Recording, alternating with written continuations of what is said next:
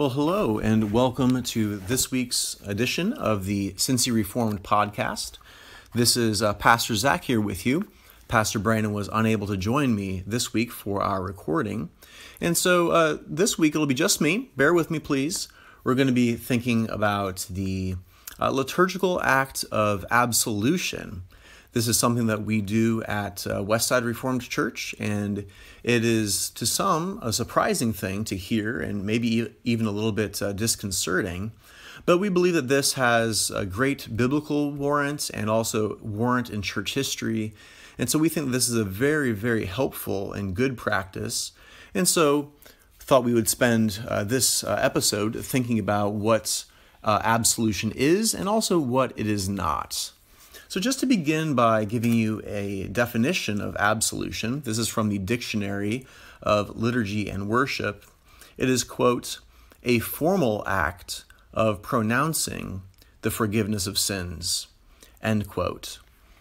We can speak to one another in private sessions, and I'll come to this later as well, but just speaking to one another as Christians and speaking the truth in love, we can reassure one another that we are forgiven in Christ, and that is a good thing. But when we're talking about absolution, we're especially thinking about that formal act that would be done then by a minister or by an elder.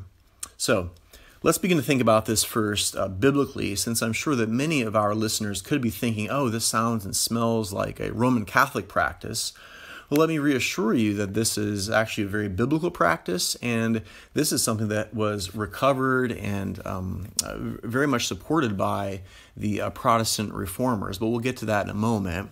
Let's begin with the Bible. First, some Old Testament precedent for this practice of absolution. A good place to start here is Leviticus 9 and 10. If you go to Leviticus 9 and 10, you begin to see how the priests were operating within the tabernacle and how God had appointed them to serve the nation of Israel. Now, there were two things that were done by the priests there in chapters 9 and 10 of Leviticus.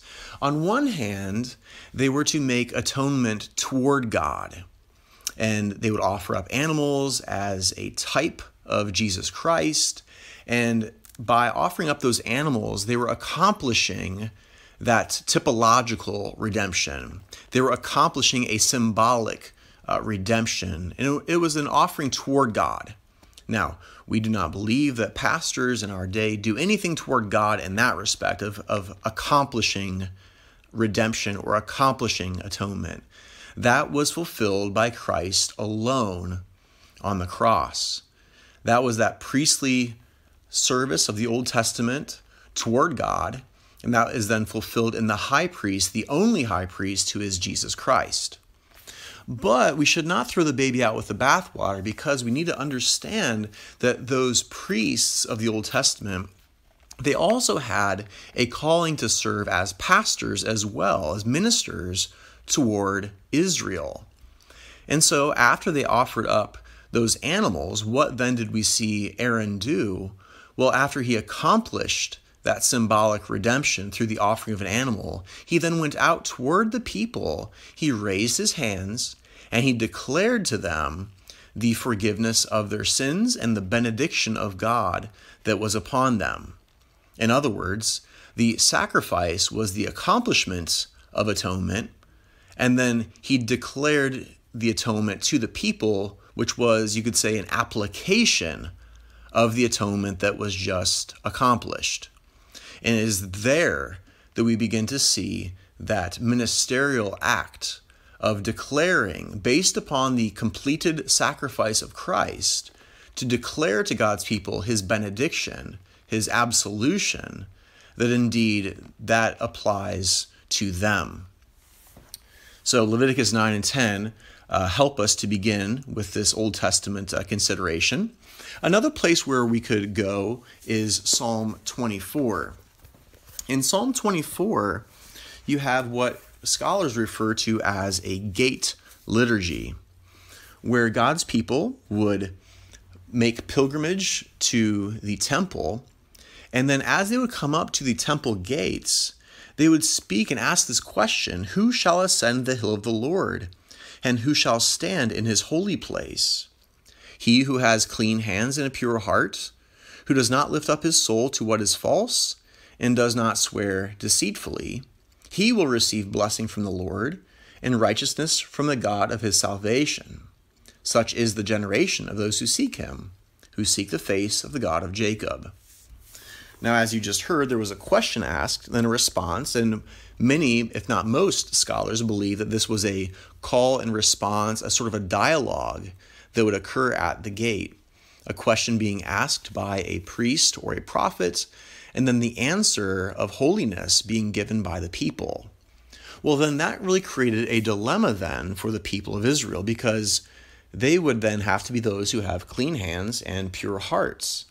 And so before then it transitions into that the great celebration of lift up your heads, O gates, and be lifted up, O ancient doors, that the King of glory may come in, scholars believe that before that transition is made, that the priest or the prophet who is leading that dialogue would actually then intercede for God's people, praying for them, confessing their sins, and then pronouncing absolution toward them.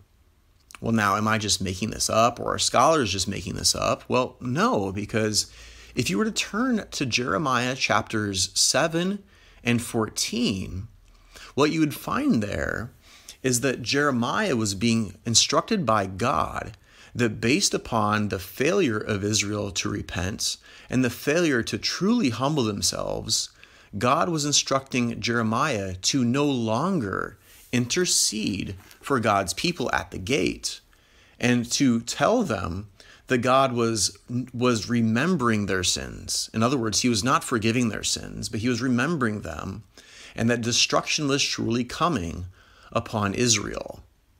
So the very fact that Jeremiah had to be instructed not to intercede and not to declare absolution toward them, that implies for us that that was the ordinary practice as they would draw near to the gates of the temple.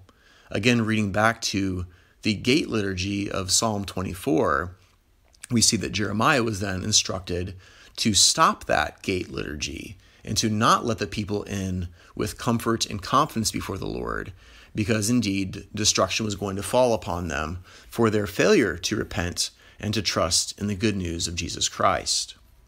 So that by way of some Old Testament precedent. But then when we get to the New Testament witness, we see that this comes to full flower.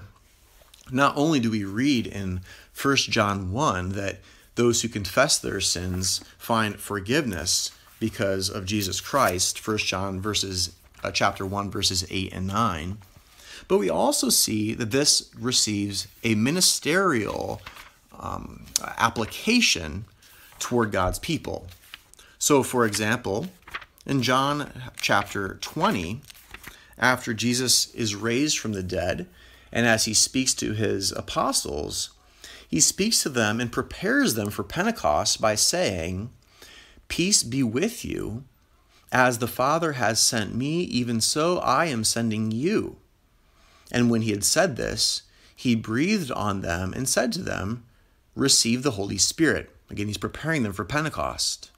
And then in the very next verse, if you forgive the sins of any, they are forgiven them. If you withhold forgiveness from any, it is withheld. And so, as Jesus is preparing his apostles, who are also ministers of the gospel for Pentecost, what is he placing there at the very heart of their mission? That upon receiving the Holy Spirit, they would go forth with that task of declaring absolution, to pronounce forgiveness towards some, but then also to withhold forgiveness from others. Another place that we could turn is to Matthew chapters 16 and 18. This is where the Lord Jesus entrusts the apostles with what are called the keys of the kingdom.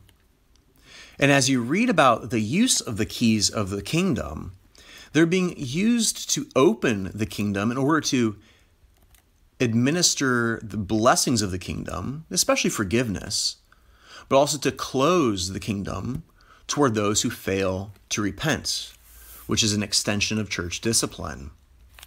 And so this idea of granting the keys of the kingdom to the apostles, who again are ministers, and who then, by virtue of this, the fact that their apostolic churches then exercise those keys of the kingdom, we then begin to see how there is a real live connection that Christ has with his church, that they are to speak on his behalf and to act on his behalf and to pronounce according to Scripture what Christ pronounces. He pronounces forgiveness to those who repent and believe, and then the kingdom is closed, or forgiveness is withheld from those who fail to repent and believe. This same sort of perspective is found in the New Testament when in 2 Corinthians chapter 3 and 4, we read about how the apostles and their ministerial company, they're spoken of as ambassadors of reconciliation. And if we think about what an ambassador is and what an ambassador does, we're immediately taken to the world of international politics. That's probably the first place where many of our minds go. And so someone is sent overseas then with an official task, not like a citizen of that country. So for example, if the president sent an ambassador overseas, that's different than a citizen of the United States going overseas. The citizen can say true things about his home country, but the ambassador speaks with authority to speak on behalf of the president and to make pronouncements on behalf of the president. And that is the nature of what's happening then as ministers of the gospel go forth as ambassadors of reconciliation. They speak on behalf of the king. They speak with authority. Unlike just a citizen of the kingdom, they are charged and appointed by way of ordination to speak with power and authority the word of Christ, who is seated in heaven. Now, this might be all well and good, but then we also need to ask the question, has the church understood Scripture in this way before? Or is this some sort of novel practice? Well, if we go through church history, what we will see is that there are clear roots of this practice of absolution in the early church and in the medieval church. If you were to go into the early church and the patristics, you would see that there is a very formal reinstatement of those who fell away from the faith.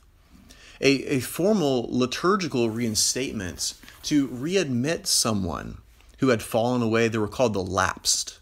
But if they had a time of persecution and somebody fell away from the faith, well, then you would have a time where the minister or bishop would readmit that person who had shown repentance and faith, to readmit that person back into the communion of the church. That was a moment of absolution, you could say. They were no longer belonging to the world as those who were excommunicated, but rather they were readmitted and therefore welcomed back into the kingdom of Jesus Christ, into the church. This patristic practice of readmitting the lapsed, well, then that became a quote-unquote sacrament within the medieval church, a sacrament that they called penance. Now, of course, we in the Reformed and Protestant churches do not believe that penance was its own sacrament, but we believe that there was a kernel of truth that was being recognized, but it was just wrongly called a sacrament. Within that sacrament, private confession was made to a priest, and then a priest would then administer absolution to that one in private. That's an incorrect application of James chapter 5, because James 5 speaks about how we should confess our sins to one another. And if you were to go into that confessional, you did not hear the priest confessing his sins to that person that was on the other side of the confessional wall, but rather it was a one-way direction. In other words, James 5 was telling Christians that for our own spiritual good, we are encouraged to confess our sins to one another, to forgive one another, and to do that as simply as Christians. James 5 was not establishing a sacrament. But then the Reformers, as they saw this in Scripture And as they saw the patristic practice, which then became a sacrament in the medieval church, they decided to reform that practice back to the teaching of Scripture because, again, they were reformers. They were not revolutionaries. And so the very key place where our Protestant forefathers went with this was to then bring absolution into the public sphere. That in the service of worship, like with that Psalm 24 gate liturgy, that absolution was declared to the people of God after they had confessed their sins. They did not view absolution as its own sacrament, but rather, if you were to go to Luther or to Calvin, they viewed it as a renewal of the sacrament of baptism. For after all, what is baptism about but the washing of our sins? And so, as the washing of sins was pronounced yet again, then they viewed that as the renewal of the sacrament of baptism. If you were to go to the liturgical use of absolution, it was used as a response to the reading of the law and to the confession of sins. And there were times as well where then scriptural sentences of gospel comfort were read prior to the absolution. And even in some places you'd find the use of the creed like we do. We read the law and confess our sins in our church. We hear scriptural sentences of comforts, and we confess the creed. And then that conditional declaration of absolution is made. It is a conditional declaration, conditioned upon repentance and faith in Jesus Christ. This means that the minister is not standing as the ultimate authority. He's not the master of absolution, but rather he stands as a servant of God's word and as a servant of Christ and declares what Christ declares what Scripture declares. It should be noted here that when we then think about the practice of a minister declaring the absolution of sins, that this is really just an extension of preaching. It is an extension of the Word of God. When we think about the doctrine of preaching, we believe that the minister is speaking on behalf of Christ as he proclaims truly the words of Holy Scripture.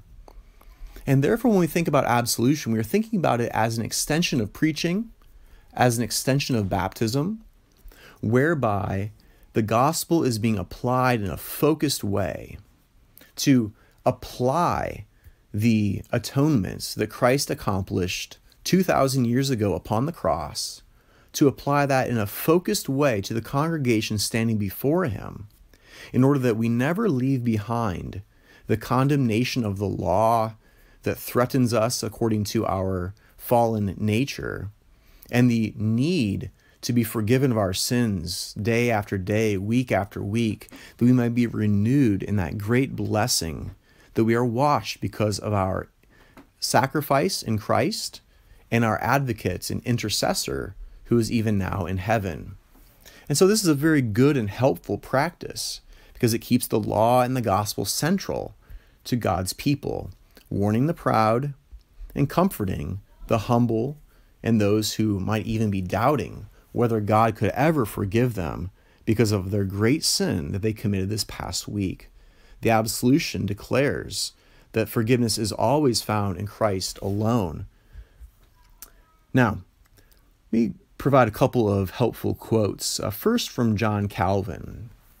He says this, "For when the whole church stands, as it were, before God's judgment seat, confesses itself guilty, and has its sole refuge in God's mercy, it is a weighty thing to have present there the ambassador of Christ, armed with the mandate of reconciliation, by whom it hears proclaimed its absolution." It is a very weighty thing.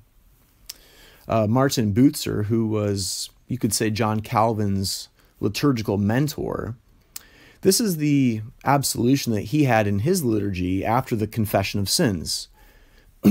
Bucer and the other ministers of Strasbourg would say this: "This is a faithful saying, and worthy of all acceptance, that Christ Jesus came into the world to save sinners. Let everyone with St. Paul truly acknowledge this in his heart and believe in Christ.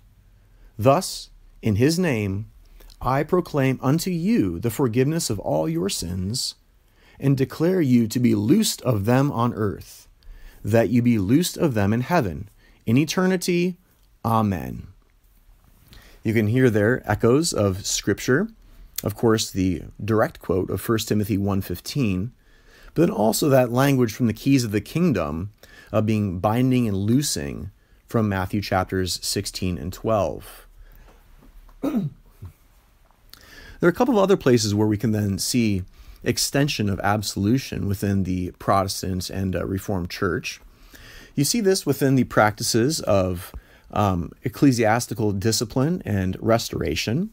So, for example, the inverse of absolution occurs when someone is excommunicated or even suspended from the Lord's table, that the kingdom is being closed and the blessings are being withheld. However, absolution is then granted toward those who had been lapsed when someone returns to the church, repenting and trusting in Jesus Christ, and then the kingdom is formally opened back to them as well. So, for example, we in our church have a liturgical form for readmission. If someone is excommunicated, then there's also a liturgical form to use for their readmission, that they then stand before the church to hear the absolution of their sins, and that everyone else around hears that as well, that they then be embraced as a brother or sister in Christ once again. Not only are there public uses of absolution, but there are also private as well. A pastor or an elder can do that in private. If the public absolution is not bearing the fruit of comfort, then perhaps it could be helpful for you, Christian, to go to your pastor or go to an elder of your church, just simply to hear that privately, directed to you personally by name. That is an appropriate practice. But it is not to be coerced. You do not have to go to your pastor or to an elder and confess all of your private sins to him, as is coerced in the sacrament of penance. But rather, this is to be an opportunity that can be done in freedom. You're free to approach your pastor or elder to then hear that private absolution to you personally if you are struggling to find comfort in the gospel of Jesus Christ. Likewise, we can extend this further to having private absolution from Christian to Christian. We see this in Matthew 18, don't we? If we sin against one another, well, what do? We forgive each other. We, in other words, grant absolution from one person to another to say, I absolve you, I forgive you, I no longer hold wrath against you. But then we can also, as Christians one toward another, reassure and console a brother or sister who is struggling in sin and struggling to find comfort in the Lord Jesus Christ.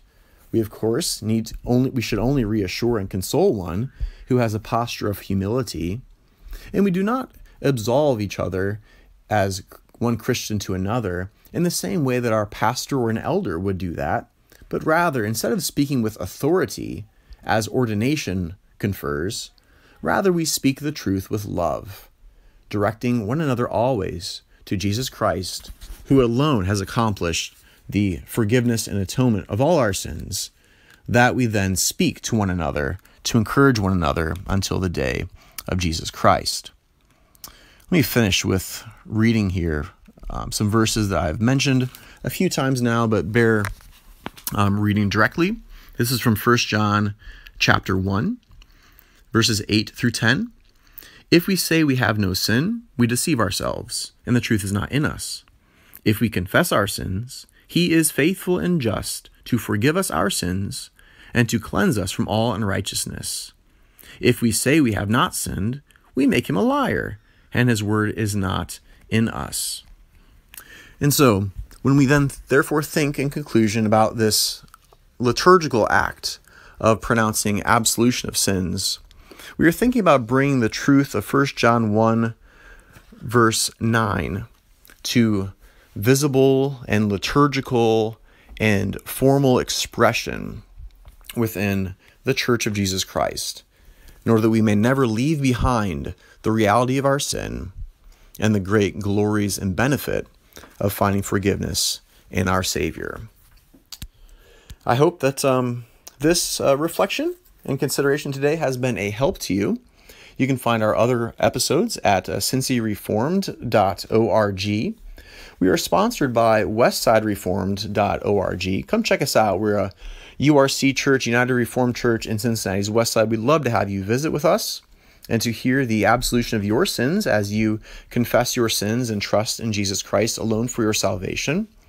And we'd love you if you reach out to us if you have any questions about this topic or any other topic, or even if you have ideas of something that we could cover within our podcast. We would love to hear from you.